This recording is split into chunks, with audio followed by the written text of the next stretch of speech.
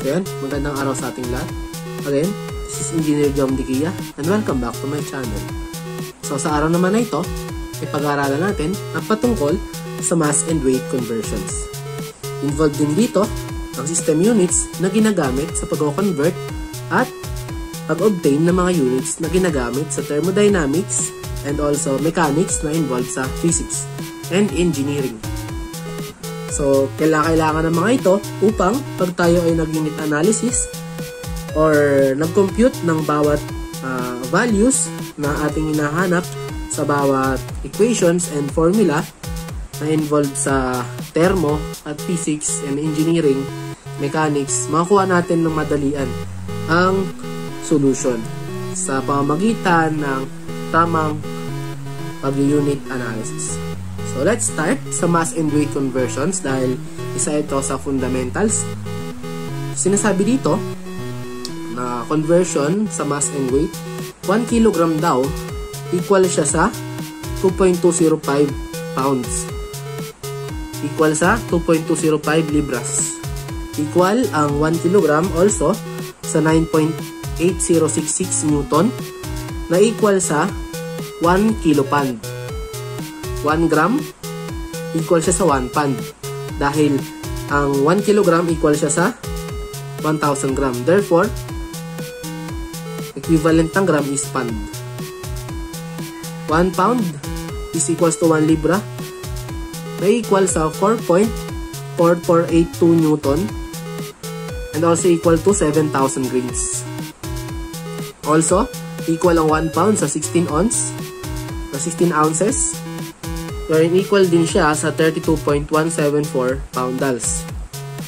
1 ton is equals to 1 English ton or 1 short ton, 2,000 pound or 2,000 libras and equal to 907.03 kilograms. Iba siya sa ton na metric ton natin dahil ang metric ton ay 1 long ton na 2,205 pounds or libras na equal naman sa 1,000 kg. So, wag tayong malilito pag tayo gumagamit ng mga units, lalo na ang English ton at metric ton. Sinasabi naman yan sa problem.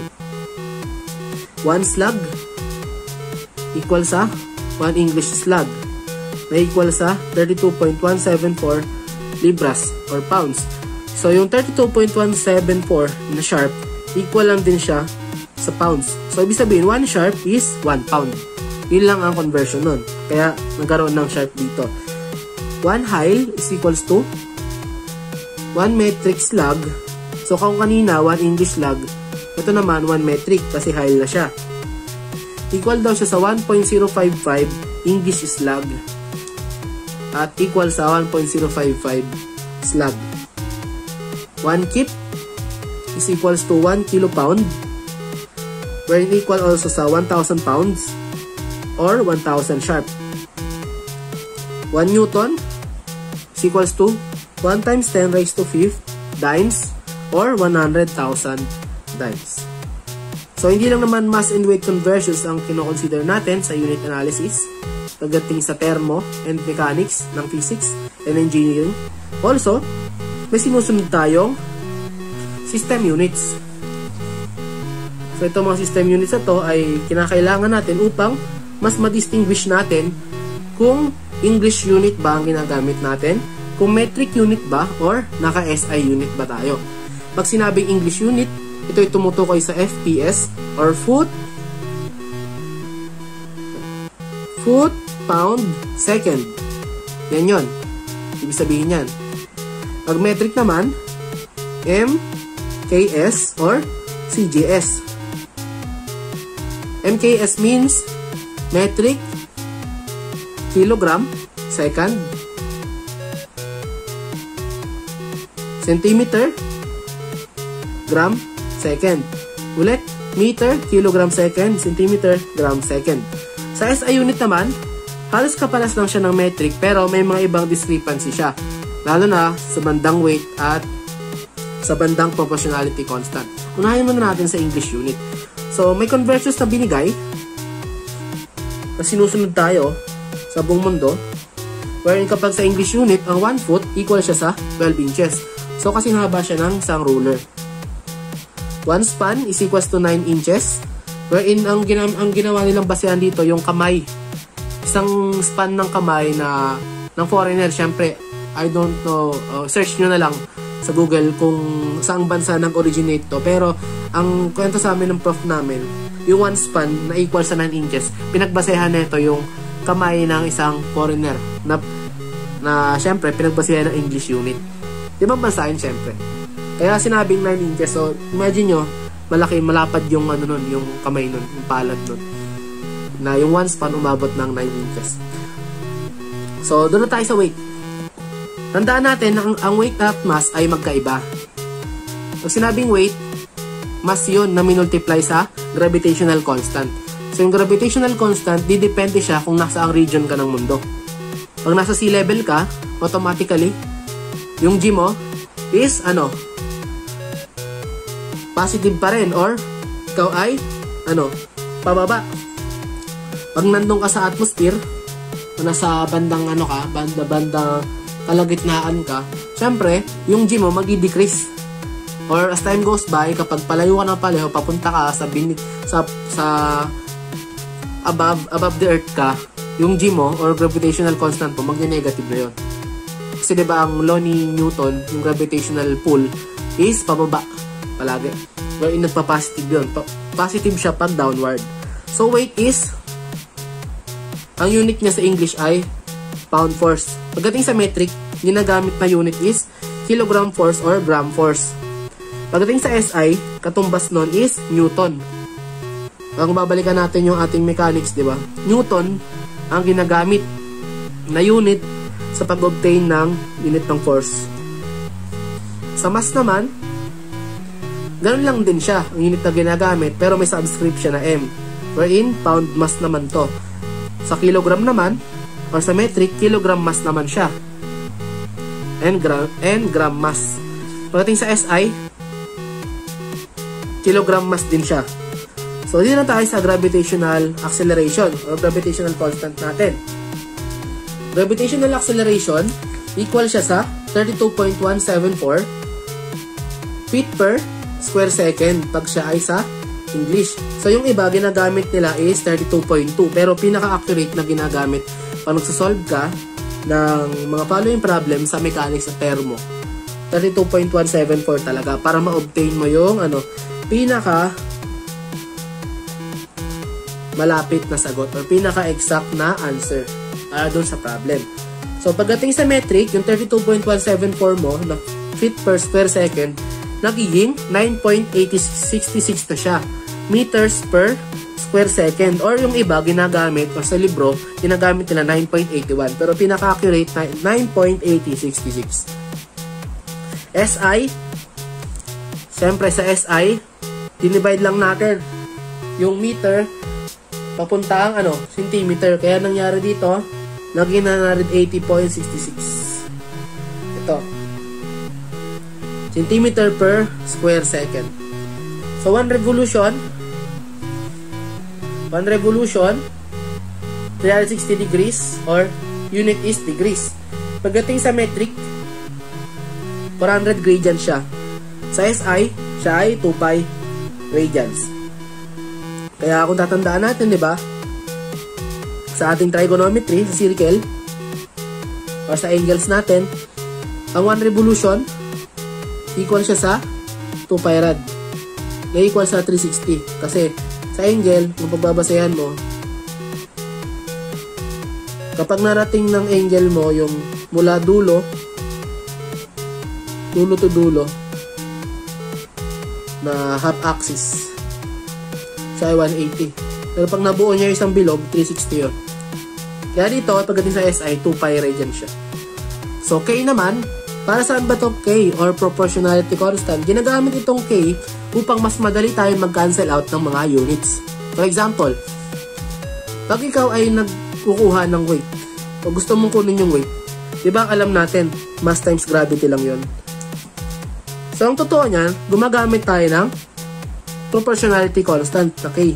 I-over K natin siya upang yung mga units na pinag-multiply natin kasama ng na representation ng ating mass at gravity, magka-cancel out easily para ma-obtain natin yung pinaka-unit ng weight, which is pound force or kilogram force or newton.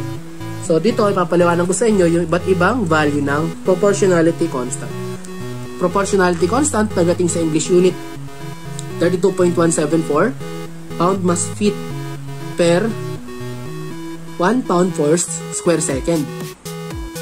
Also, sa English unit, 1 slug feet or 1 slug foot over 1 pound force square second. Pagdating sa metric or MKS or CJS, yung proportionality constant natin is nagiging 980.66 grams centimeter over 1 gram force square second. And also, under metric, we have 1 gram centimeter over 1 dyne square second. Pagdating sa SI unit, yung 980.66 grams centimeter per 1 gram force square second mo na galing metric, magiging 9.8066 kilogram mass meter per 1 kilogram force square second. And then, yung 1 gram centimeter per 1 dyne square second na galing metric na proportionality constant, magiging 1 kilogram mass per 1 newton square second. Kaya mapapansin natin sa mga equivalent na to na may na-obtain tayo na equivalent na 1 kilogram mass meter pala equal siya sa 1 newton square second. Ang 1 meter mo naman equal pala siya sa 1 newton square second per 1 kilogram. And then 1 kilogram equal siya sa 1 newton square second per meter. So mamaya pag nag-solve tayo ng problems regarding mass and weight conversion, nakikita natin kung paano nagagamit yung proportionality constant. So, ano pa ba ang mga fundamentals na pwede natin pag-aralan in terms of basic thermodynamics and mechanics? So, hindi lang naman pagdating sa mass and weight. Kino-consider din natin syempre ang density, ang volume, ang temperature, ang specific gravity, specific weight, at iba pang mga kinakailangan upang makapag-obtain tayo ng mga solutions or answers sa hinihinging mga kasagutan sa bawat problem sa thermo and physics. Pero mamaya na yun. So, sa next video na siguro natin isasama yun, yung about sa mga yun. Kaya ngayon, doon na tayo dadako sa problem solving regarding mass and weight conversions upang mas maintindihan natin paano ba mag-compute o paano ba gumamit ng mga tamang conversion ng mass and weight. Para tayo malito kasi pag exam, lalo na sa board exam guys, tandaan natin, lumalabas tong mga to. Huwag kakalimutan, fundamentals tong mga to. So let's solve for following problems regarding mass and weight conversions, also system units. So yan, dito na tayo sa problem solving regarding mass and weight conversions. So in a region where gravitational acceleration is 9.785 meters per square second, 4 bodies have the following data. Body A weighs 10 kilonewton. Body B has a mass of 10 slugs. Body C weighs 70,000 grains.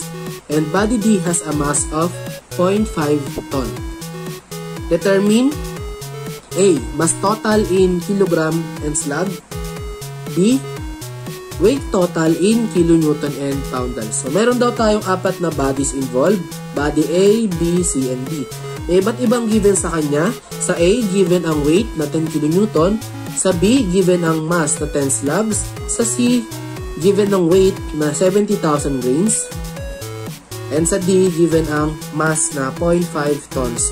At meron kang gravitational accelerations na 9.785 meters per square second. So, how to solve this problem? Hinihingi sa A ay mass total. So, ang mass total, summation lang siya ng lahat ng mass na nag-exist sa system mo.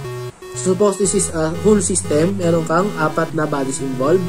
So, kunin mo muna lahat ng mass nito at pag-total mo sila, makuha mo ang mass total, pero ang hinihingi sa'yo naka-kilogram. So, paano?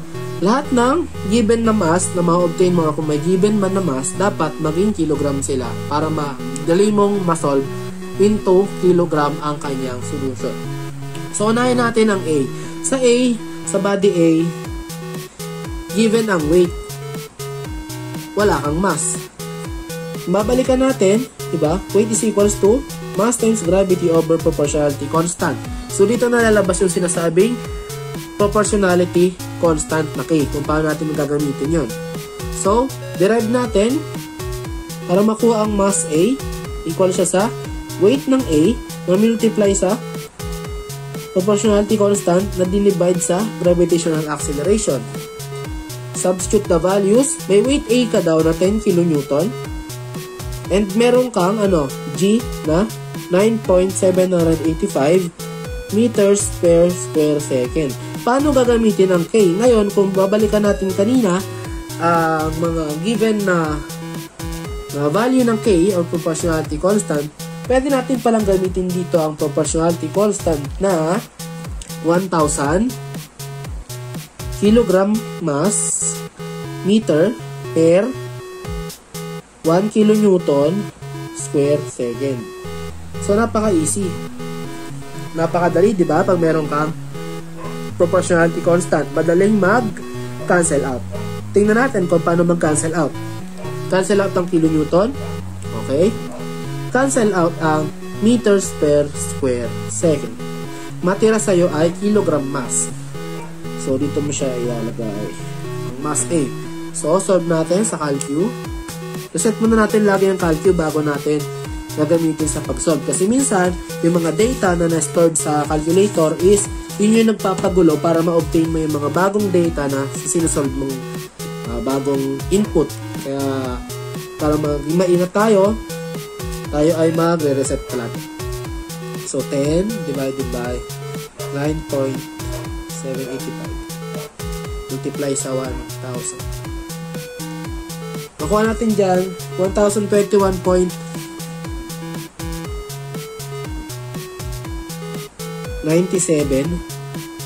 kilogram mass. Mass A mo pa lang yun, ha? Tandaan, mass A pa lang yan. Paano naman sa mass B? Sa mass B, may given ka na 10 slugs. Ang gagawin mo na lang, yung slugs na yon, convert mo siya sa kilogram mass. So, you have mass B, which is 10 slugs. Ano ba ang conversion? So, di ba meron tayong conversion na 1 slug is equal sa 32.174 pound mass. Yan. Huwag natin nakalimutan ang conversion yan. Tapos, meron pa tayong conversion na 1 kilogram mass equal sa 2.205 pound mass. Kaya magka-cancel out ka dyan.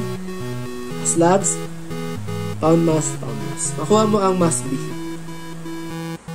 Mo kaya ang mass B. Reset, calcu, then solve.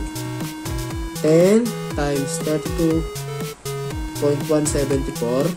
So, pag in-input natin sa calcu, kung ang denominator mo ay 1, matik na yan kahit di ka na maglagay ng fraction bar. Pwede mo na ilagay whole number kagad. Unless na nasa denominator yung greater than 1 na numero, mag-reciprocal ka na siguro, mag-raise to negative 1 ka. Kaya nalabas dyan sa mass B, 145.913 or 145.91. Mag 2 decimal lang tayo dito sa mga values natin ng mass. May mass B ka na. Mass C. May weight ka ulit, 70,000 grains. Meron lang, weight is equals to mass times gravity over proportionality constant. For mass C, we have weight ng C times proportionality constant over the given G, 9.785 meters per square second. So, weight C, we have 70,000 grains.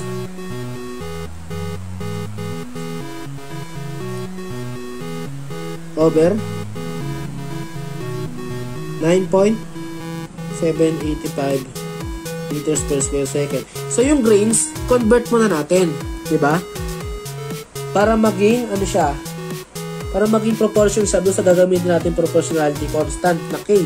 Dito, mas magandang i-convert sa 70,000 grains papuntang, kilogram force. So, convert natin.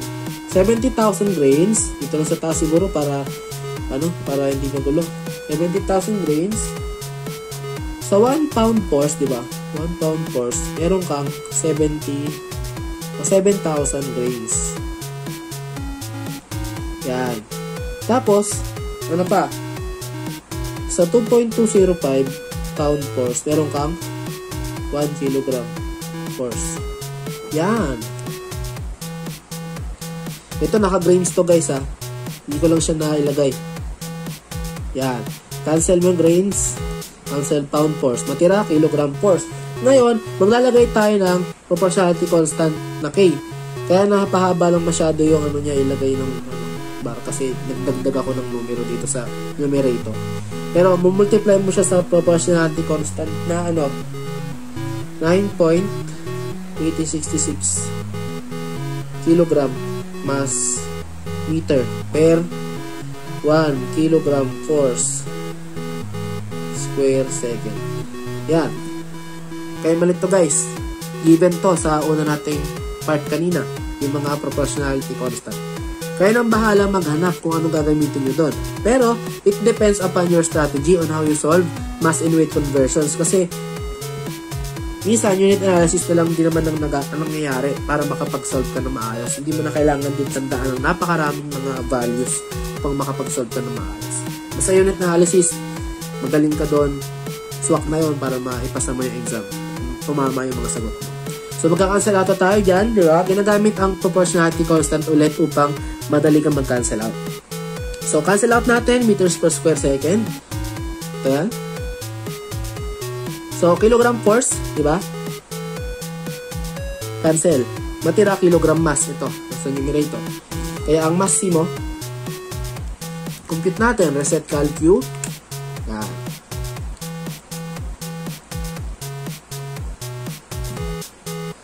70,000 grains. Dito na yan, papasok.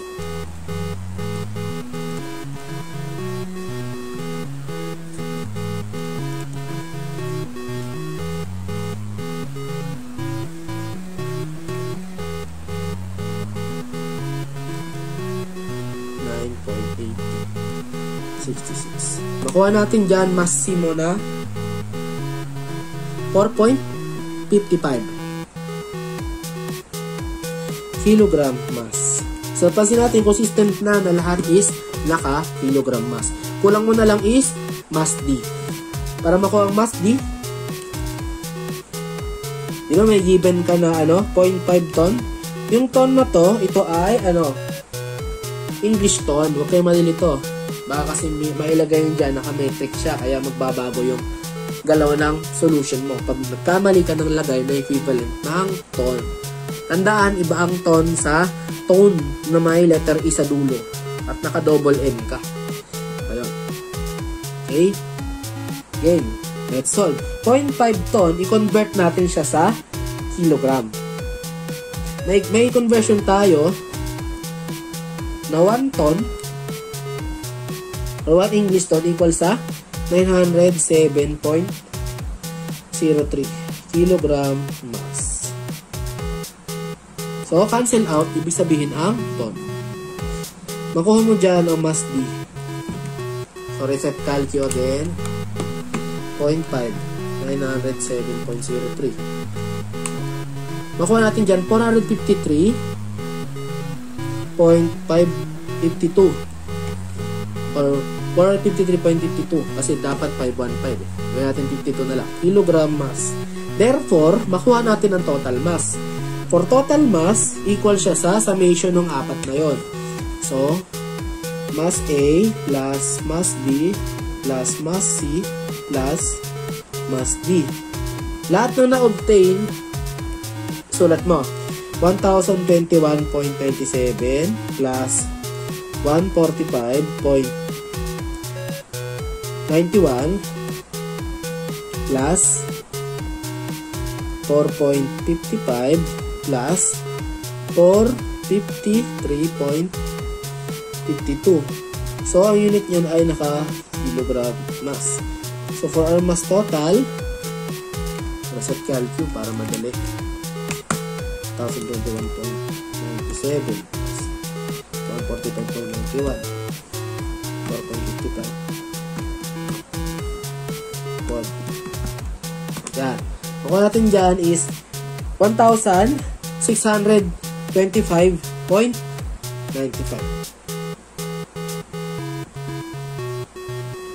kilogram mass. So, ito yung ating unang sagot para sa mass total na naka-kilogram mass. Paano daw i-convert naman sa slab? Kasi sabi, mass total in kilograms and slab. So, convert yung mass total na nakuha natin na 1,625.95 kilogram mass, convert natin sa slabs. So, here's the process. So, nakabox lang yan guys ha. Okay, mali to. I-multiply lang natin siya sa equivalent na 1 kilogram mass, diba? Equal siya saan? Equal siya sa 2.205 pound mass. Tapos, ang 1 slab, equal siya sa 32.174 pound mass.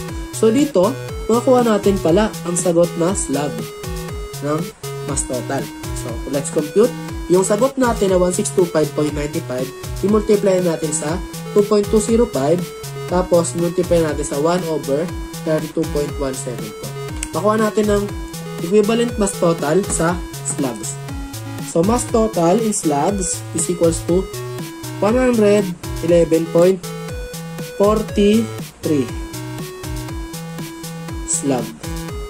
slabs. So, here is our answer in letter A. So, 1,625.95 kilogram mass ang mass total pagdating sa kilograms, and we have 111.43 slabs in total mass na naka-slab. Ang hinihingi sa B, weight total na naka kilonewton and poundals. So, para ma-compute ito, pagbasehan natin yung mass total. So, di ba para ma-compute ang weight total, meron tayong formula, di ba? Na involve ang mass. So, for weight total, letter B na to. We have mass total times the given gravity, acceleration, over proportionality constant na K. So, yun yung pagbabasayan natin dyan. So, hiningi sa una is naka-kilonewton dapat. Since ito, kilogram mass, convert na lang tayo dyan. Para madali. So, mass total natin is 1,625.95. Ito yun. Kilogram mass. Huwag kakalimutan ng unit. Gravitational acceleration na 9.785 meters per square second. Multiply mo siya sa K. Divide mo sa K. So, ano pwedeng gawin? O kunin na K dito. Ang gawin natin na K is 1,000 kilogram mass per meter per 1 kilonewton per second. Para mas madaling mag-cancel out. So, kilogram, kilogram, meters per square second, cancel, sa titaas. Makuha natin ang kilonewton. Kasi hiningi sa'yo ay weight in kilonewton. Weight total. Weight total, kilonewton, calculate natin. Reset muna natin si calcu. How to reset calcu? Kung Casio ang inyong gamit na calcu, shift, click nyo yung shift, tapos clear, number 9, lalabas yan, tatanungin ka kung set up, memory o all. Siyempre, all, 3. Pinutin mo yung 3. Tapos, tatanungin ka kung reset all ba? Yes. Pag ni-yes mo, ito ay pinutin mo. Equal sign. So, ibig sabihin na reset all na siya. Press AC mo. Yan. Ganun lang kasimple. So, 1,625.95 25 times 9.785 na dinivide sa 1,000. Lalabas dyan is weight total mo 15.91 kilonewton. Naka kilonewton na siya guys. Pero may hiningi pang isa ulit. Naka poundals. So how to compute for the unit ng weight total na naka poundals? Dito ulit, bubasayan natin. We have 1 kilonewton, di ba? 1,000 newton. Ngayon, may equivalent tayo na 1 pound force. Equal siya sa 4.4482 newton. Nandun yan sa list natin. O sa nasa conversions natin. Pwede nyong balikan para mas maunawaan nyo. Tapos, meron tayo equivalent na 1 pound force, 32.174 poundals. Diyan natin makuha yung sagot ng poundals. Cancel out the units na hindi naman kinakailangan, diba? Kilonewton, newton, pound force, matira poundals. Kaya ang weight total pagdating sa poundals,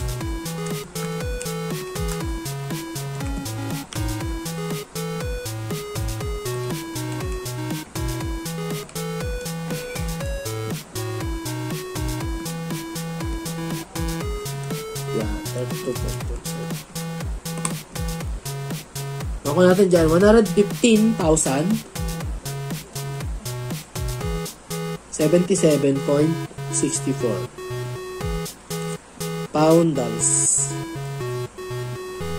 So, ito ang ating mga kasagutan para sa letter B. So, we have 15.91 kilonewton total weight and 115,077.64 poundals. So, isang problem lang ibibigay ko dahil talagang ito ang pinaka fundamental na problem para sa mass and weight conversions. So, kung kayo ay nalilito at may mga katanungan kayo guys, comment down below lang kayo at pwede natin sagutin yan or pwede natin sagutin yung mga katanungan ninyo. And sa next video na aking i-upload guys, abangan nyo, pag-uusapan naman natin ang patungkol sa density, sa volume, specific gravity, specific volume, temperature, and pressure. Kaya, don't forget to subscribe to my channel para updated kayo lagi sa mga tutorials na aking i-upload. Kasi itong mga tutorials na to, makakatulong to ng mabuti sa inyo. Lalo sa inyong pagre-review. Kung kayo ay may upcoming exams, lalo na board exam, ito ay fundamental. So, ayan, again, this is Engineer John Media. Maraming salamat guys sa panonood and abangan nyo yung next video na aking i-upload. So for now, ang topic muna natin is mass and weight conversion. So maraming salamat sa panonood. Hoping na may natutunan kayo and God bless us all.